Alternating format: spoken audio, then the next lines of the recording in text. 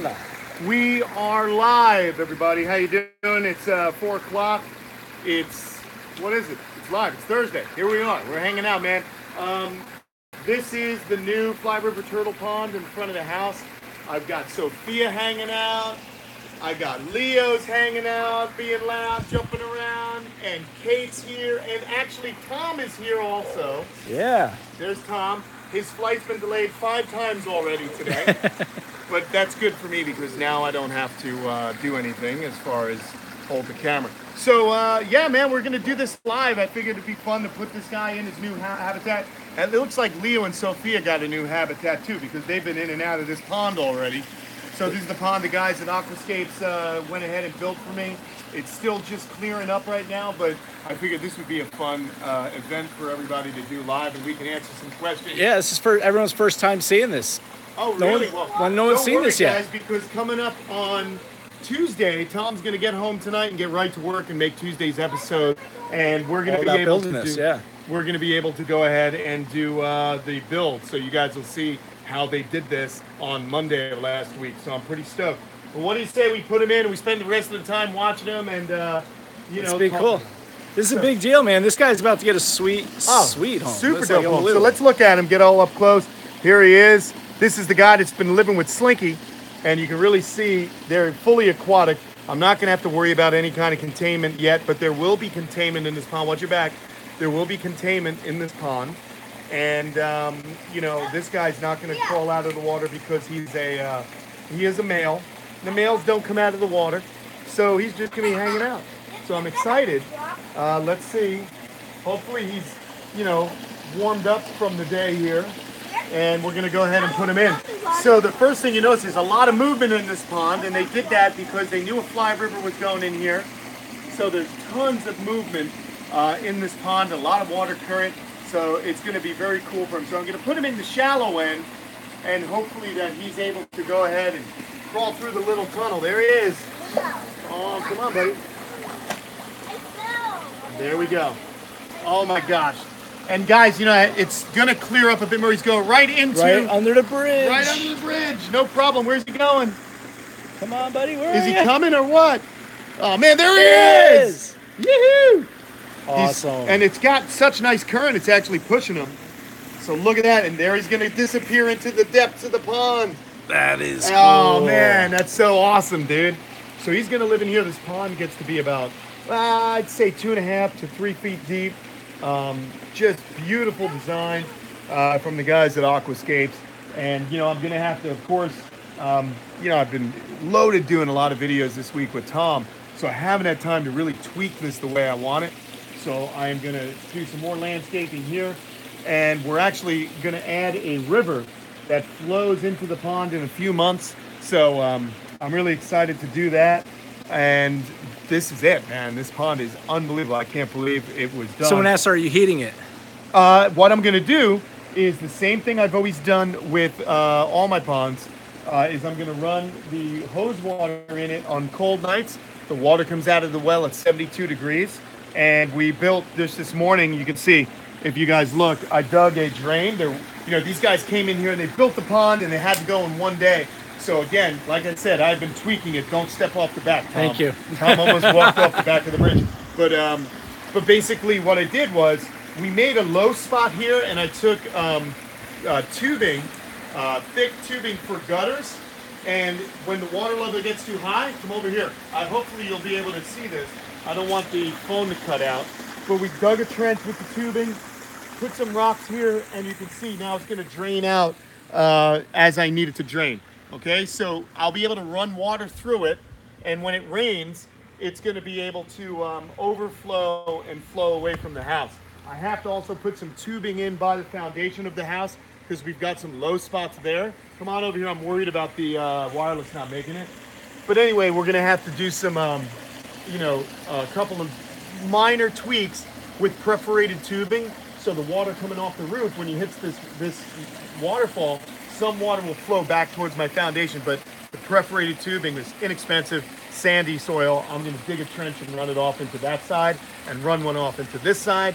And man, this is just incredible. We're going to do more river rock But the real cool thing is we're gonna get, I think it'll be facing waterfall. So as I was saying, it's gonna be a real cool set. I'm excited about it. I mean, I can't believe it. You know, I couldn't have been able to buy this myself. So Jose Matteo, so what about raccoons? Would they be a issue? raccoon issue, not with that particular turtle. And the other thing is the way this one is designed, main area where these guys live, and what my buddy Luke does with his water features is you make steep sides so that when nets come in, they can't really get a good reach on the animal. So this one I'm not worried about because they have no issue with raccoons because I got wire around the inside 2.5 acres. So I'm not really worried about that. But you know, we got little places. We put some. Are there fish? They keep them put wild. some little. We put little mosquito fish, the guppies, and we're gonna get some cichlids and put them in there. Really beautiful colored cichlids. Because Sophia, she wants fish, right? Yeah, she loves fish. And she was a big help to me, man. She was helping me. Can koi put with those turtles? Koi could be, but you know what? This is kind of small pond, so I don't want to overload it. That's why I'm gonna actually add the extra stream because I just want to make sure that we have enough filtration. So I can put a couple more turtles in here. Turtles, as you know, are really dirty. They defecate a lot. So I want to make sure that we are really handling the bio load in this thing. Will he stay by himself? If I get a female, he'll have a female in here. So I got to find a female. There he is, female fly river. There he is. He just took a breath. And this is great. There's one of the ledges that was designed for him. And Yeah, he went right under the log. He went right under the log. That's so cool. That's why this was designed like this, so he'd have an overhang to just relax and be safe and quiet. And these guys are actually pretty nocturnal as well. So I am gonna come out here at night. We could just hang out. And guys, listen to the sound of the waterfall. I mean, it's pretty peaceful. Kate likes that. I already found some Adirondack. You did? You found Adirondack chairs? Kate's pretty excited, guys. I'm excited to kind of sit out like two old people on my porch. Just kind of hang out. Hey, Joe Bob, how you doing? Just hanging out by the pond. It's going to be good, right, guys? Leo is dying to go in the pond. Yes, he is. He is. He's ready to go swimming. So lots of great things happening with water features. Again, I can't thank Greg Wittstock, Ed Blue, Chris, and Ryan from Aquascapes and the whole crew that came out here. They really did a beautiful job. A job that, gosh, I mean, it was so amazing to see. So you guys are going to see what they did coming up on Tuesday. It's going to be incredible. We got a nice time lapse for you. It was an insane 10-hour thing. It was insane. It was nuts, man. It was nuts. But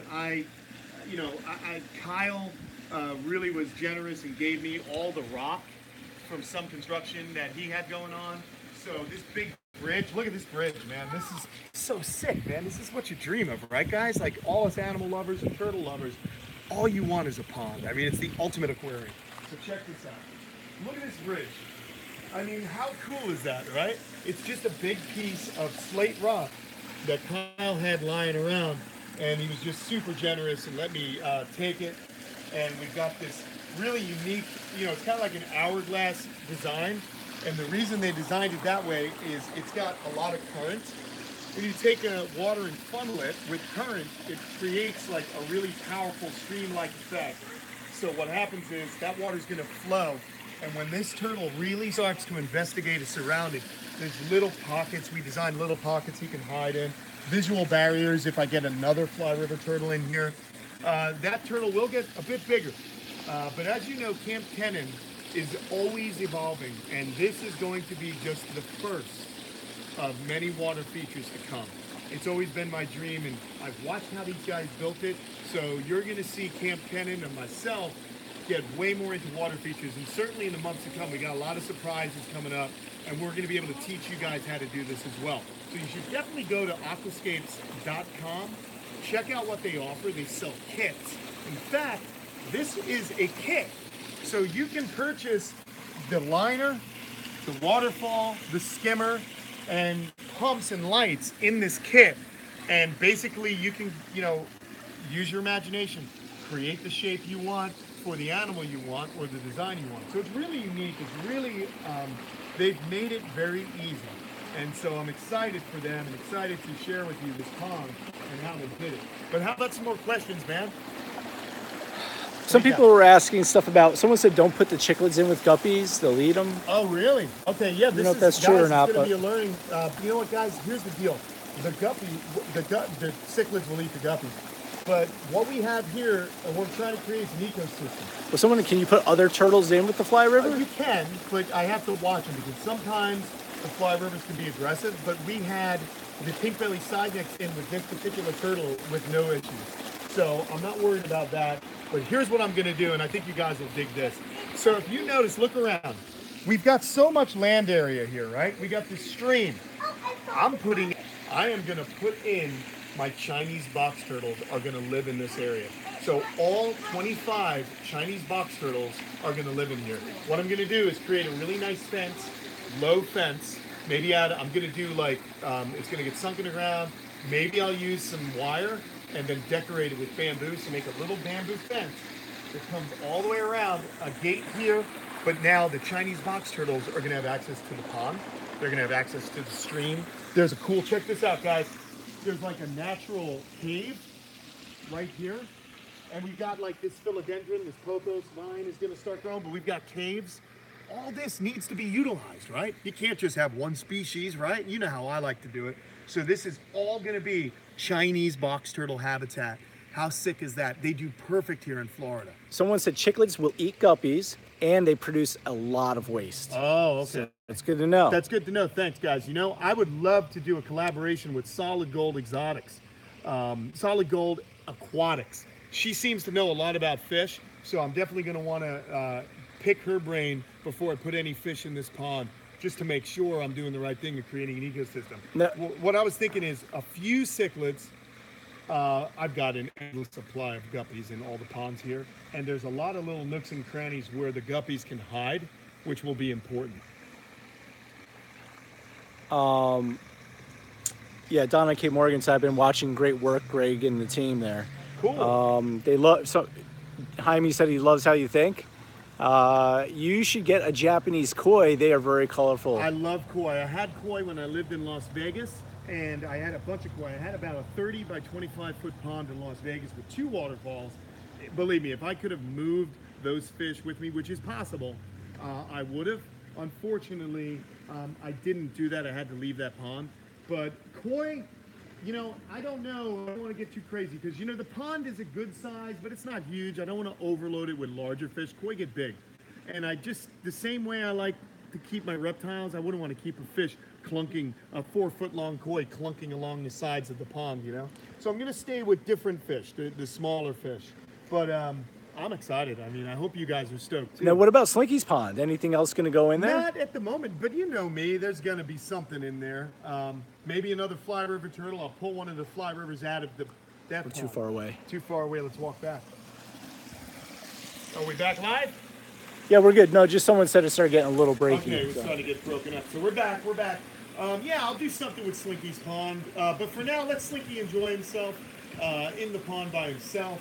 I sprayed and cleaned that pond out as well. So that place, I want to look into filters. Since I have this new relationship with aquascapes, I would certainly like to get some of their canister filters. They have large pond filters, and we're going to hook it up to the, Slinky's pond just to keep from having it drain so often. Look at this, isn't this sick? Can you guys imagine now if we get some like terrestrial turtles like the Chinese box turtle? They can swim fine, but they also love, look, there he is, guys, he came up again. Oh, this is so cool, man. He came right up and he's investigating his habitat. Give it a second, he'll pop up again. Let's back down. focus right on here. He's right Yeah, in front of here. is he? He was. This is gonna clear up even more. But it's the substrate we put in is extremely silky. Here he is. There he is. Look at this, guys. He's investigating his habitat. And this is what they do when they're brand new in some place. He's like, check it out. It's deep. I'm in here. You know, it's going to be so much fun to watch him really come alive in this habitat. And guys, imagine you're the mailman coming up here to deliver mail. How bizarre is this going to be, huh? Are birds a problem? We'll get herons and things like that. Yeah, sure, but not for the fly river turtle and not for the Chinese boxies. They're going to be bigger. So they're going to wander this whole area. It's really cool, man. They're going to, as I was saying before, imagine when you come out and you see them soaking in this beautiful little stream, I guess, little lagoon. They'll be everywhere. And, you know, they're very good climbers. They can right themselves if they flip over very easily.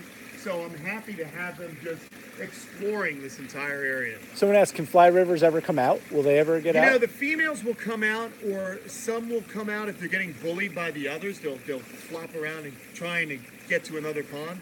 But usually they stay in the water. That is their fully aquatic turtle. The females come out to lay eggs. How do you keep predators from reaching it?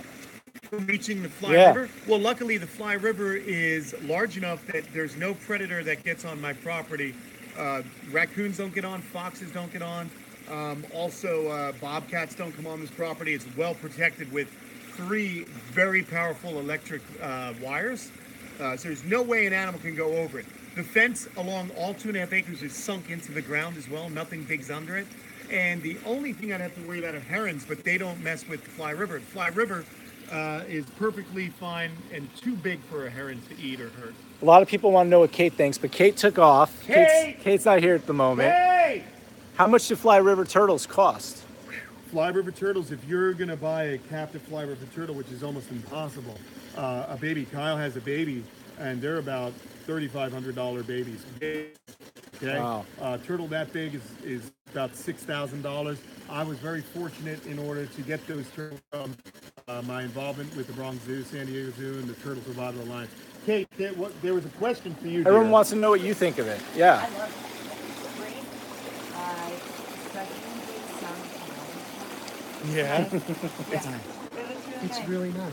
She's going to come out here with a guitar Yeah. and be inspired. It's very peaceful. Yeah. I think it's cool. And you have a project to work on, and you love projects. I love so projects. I drive Kate I'm crazy. happy for Ken. I drive Kate crazy because I'm always doing something. And, you know, she wants me to be home for dinner at a certain hour, but I can't come in. You make me sound like I'm such a slave driver. No, you're not a slave driver. You just want me to come home and eat your good cooking. That's all. Come on. Well, yeah, you're on a time schedule. Honey. Yeah. So I It's try to feed you nice by to be a certain loved. time. It's nice to be loved. She actually wants me around. A few people are asking, how many ponds do you have? Some all people right. don't know. So this is the only ornamental pond I have, or garden pond. But I do have the big pond, the main pond. I have the Asian Badiger pond I dug out, and I have Slinky's pond. And that's it. So maybe 4 if that's like really a pond. But the cool thing is if you guys went back and watched the Ultimate Yard for Nature and Animal Lovers, that build was done by a family friend, Luke Cray, and his business is Emil Cray and Son. They're actually here in Florida. They've been here all week. They've been surfing, hanging out. They're a lot of fun. They were here for the build and watched the aquascapes guys, and everyone got along. And there was a really cool, appreciation for each other's work. So Luke may be down here a lot this winter. That's all I'm going to say. We've got a lot going on, and one of the projects, one of the dreams I've had in addition to the dream of always having a pond in my front yard, I want to clean up through natural means that Luke is able to do my main large giant pond. And Luke thinks that he can get that pond completely clear to where I can snorkel in my giant pond. If I can do that, guys, you're about to get the craziest underwater footage of turtles you've ever seen in your life. That's the big, to do our own swimming with right here. Not only that though, let's just say Kyle's got plans also. We were just at his house with my buddy Luke, and fingers crossed, hopefully those guys will come together and things will just be berserk. So there's going to be a lot of fun water features with reptiles in mind. All right, so you guys are going to be privy to everything. You're going to see how we do it, how we build it, how we develop it. So I'm really pumped to do this, and I'm excited because I'm going to learn. Because guys, to be honest, this is something I'd love to do. There's even something you can get involved in with aquascapes. They have pond school. We're going to go in August to Pandemonium, Illinois, where Greg and all the pond aquascape builders, they come together in Illinois and they just build ponds. They have what's like a pond off. They have teams and they build all these different ponds, and they give like best pond or, you know, best design. It's really neat. So we're going to go and do a whole story on aquascapes. I'm excited. Big question people are asking, and obviously this varies depending on if you do it yourself Yep. or not, but what does something like this cost? Okay, so check this out. They did give me an itemized list of what this pond would have cost had I paid for it. I did not pay anything except for the river rock. I'm very fortunate. My money is going right now to a medical procedure I'm having tomorrow, so I was strapped. So Kyle hooked me up with the rock. If I were to buy the rock alone is like probably $3,000 for the rock. But for the pond, the build, the pumps, the liner, everything else, it came to just about $15,000. All right, this is big. They have other sizes, guys. Check out their website. This is big, okay? Plus, you're talking about labor. Their labor is factored into that. But you could probably do a pond like this. If you take your time, you build it up right, you could probably do a pond like this for about $5,000-$6,000 if you do it yourself. Perhaps even less if you're thrifty like me. Guys, everything I do is done with saving money in mind. Borrowing from the rocks. What have I told you guys? Make friends with construction folks, okay? Go to construction sites. Volunteer. If you're a young guy, go find out who the job foreman is. Say, hey, I want to work and clean up, and I'll do it for some scrap materials that you might have lying around. This is how I'm trying to teach you guys to get your foot in the door. I couldn't have built this at this moment in my life right now. I just couldn't have done it. But I go out to all these different events, like the TTPG, which is where I met Greg. We hit it off. We're building up Kamp Kenan. I'm sharing him with you. He felt there's value in that because he wants people to go to his vlog channel. And I think you guys should if you enjoy ponds. Email Greg. Get involved at Pondemonium. You know, these are what you got to do. Sometimes you guys got to just make friends or volunteer or not get paid for a long time to make connections, to learn how to do things. Because the most valuable thing, guys, is knowledge. For me being here, seeing how it was done, I feel confident I can build something like this. And I'm going to do the stream on the other side. And I'm going to have some tutelage from Greg and from my friend Luke. And like I said, this is something I've always been passionate about. There's a fly river turtle. Look, guys. There he is. See him over there? So rad. And I love it. He's exploring the shoreline, getting a sense of what's going on. And this is awesome, man. But again, back to what I was saying, like, don't let money stop you, man. This is not about money, okay? You know, being thrifty, maybe seeing some rocks on the side of the road. Hey, Dad, stop. Collect it. The fun is like seeing things in nature that maybe you can take, you know, obviously don't take from public lands and don't take from private lands without asking the landowners. But sometimes people have things laying in there, you know, they may see rock like this and it's an eyesore to them. But to us reptile and animal lovers, it's something of value. So we can go back, have Dad come back with the pickup, have Mom come back with the station wagon if they still make those, the minivan, whatever. Just throw the rock in the back and you're gonna save it for another day, man. Look at things differently. Save your money and you can do these things. And, you know, be nice to people.